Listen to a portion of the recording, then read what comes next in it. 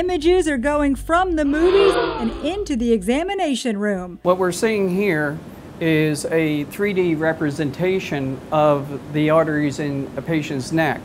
And what you can see is that the image is actually rotating. Diagnosing everything from heart disease to stroke, doctors are making use of high-tech CT scanners. A CT scanner uses X-rays to make an image of a patient non-invasively.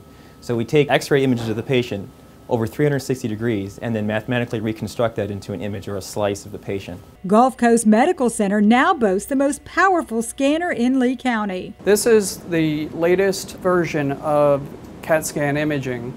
This is a 128 slice CAT scan machine, and this is extremely important to Gulf Coast Medical Center because we are becoming the stroke center for Lee County. The benefit of this particular scanner is speed and accuracy. In under 20 minutes, the detailed image is complete and in the hands of a doctor. One area that really plays a big role in is the workup of acute stroke. We are able to not only identify whether it's ischemic or hemorrhagic stroke, we can then take it one step farther and identify which blood vessel is occluded causing the stroke.